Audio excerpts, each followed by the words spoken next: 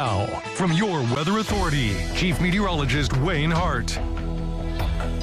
Feeling more like autumn today, and that's going to be the theme here for the next week. Even though temperatures are going to be warming some, no sign of hot and humid air like we dealt with through several of the first days here of September. Not to say that we're not going to have another hot and humid day. It's just not going to be over the next 1 to likely 2 weeks. But today the temperatures were really down because of the cloud cover. Highs generally in the mid to upper 70s. We had a few sprinkles around mixing with a little bit of sunshine, and we're just going to see a very slow warming trend with a little bit more in the way of sunshine each day. But this evening it is quiet. First warning Doppler is dry, and other than a sprinkle or two the next 2 days, our next chance of significant rain won't be in here until Tuesday, and even then it's a fairly slight chance. So we are into a pretty warm, or I should say pretty dry pattern, which is not unusual for September. Our Heads Construction Tower camera looking down on the Highway 41 strip in Henderson, downtown Evansville. Our Superior Ag Tower camera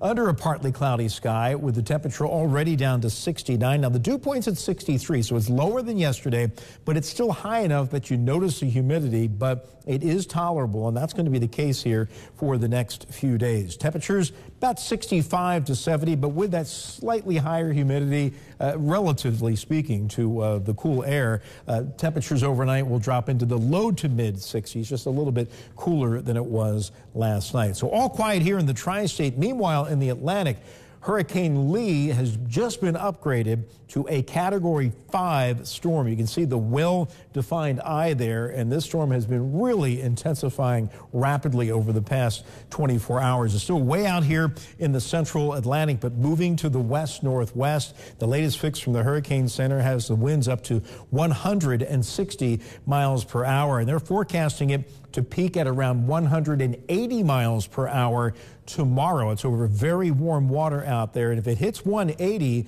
it will tie 2 other hurricanes for the strongest hurricanes on record in the Atlantic Basin. You can see the Cat 5 status there. Now, it looks like it may weaken a little bit as it gets closer to the Caribbean, but passing north of Puerto Rico and staying to the east of the Bahamas. And Tuesday night, winds still at 130 miles per hour, moving towards the U.S., but the latest guidance continues to turn Lee away from the U.S., and hopefully it attracts somewhere between the East Coast and Bermuda. But if that turn gets delayed any, then big issues, big problems come into play for the East Coast of the U.S. later next week. So we'll continue to watch Lee closely. Back here at home, just watching some scattered clouds out there, and we'll have them around again tomorrow. That they could produce a sprinkle or two, but I think in general tomorrow will be a little bit brighter than today, which will boost the temperatures up a bit. Highs generally in the upper 70s to around 80, forecasting 78 to 80 in the Evansville metro. Maybe a little cooler up here in our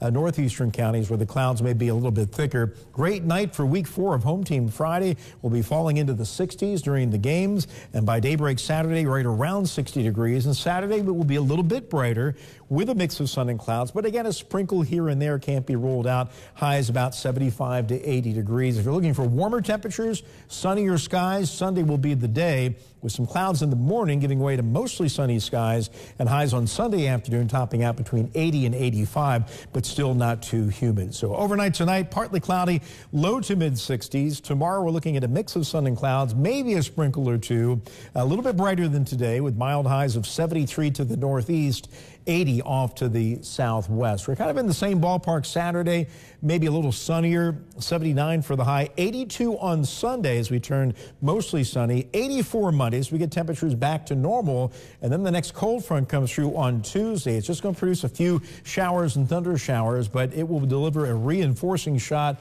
of autumn-like air for the latter half of next week with high temperatures back into the mid-70s. All right, thank you, Wayne. Well,